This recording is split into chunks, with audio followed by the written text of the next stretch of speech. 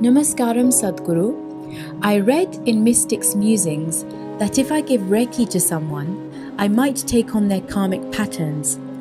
How can I protect myself from that? By not doing it.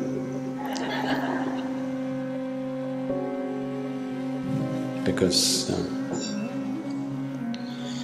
these are all things that have come out of dropouts from Buddhist ministries.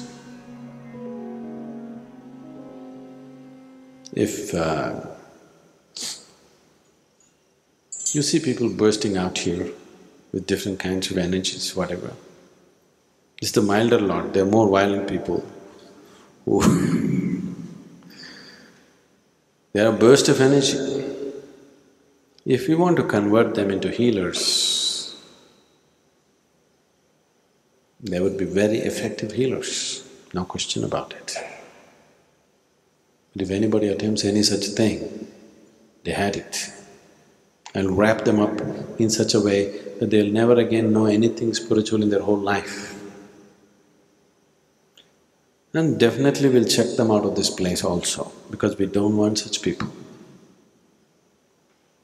Not because we are against relieving another person's pain, but you meddling with another person's life process without knowing the whole of it is irresponsible. It is like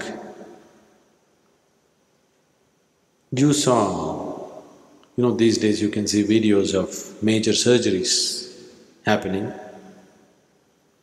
So you saw a video like this, you observed everything very carefully. So tomorrow somebody has a problem, you take a shaving razor and decide to do a surgery upon him. I'm telling you, some people may survive this. People have survived such things, isn't it?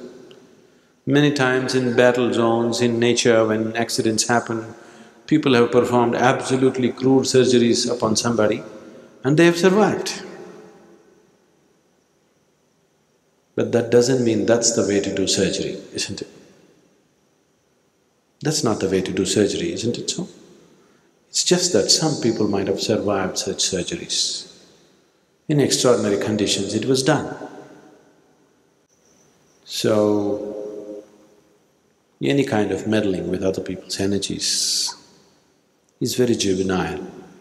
It's coming out of a certain immaturity and a certain egoistic state of wanting to play God. If it is coming out of compassion, what's your problem? Let everybody's karma come to you as long as he's relieved, what is your problem?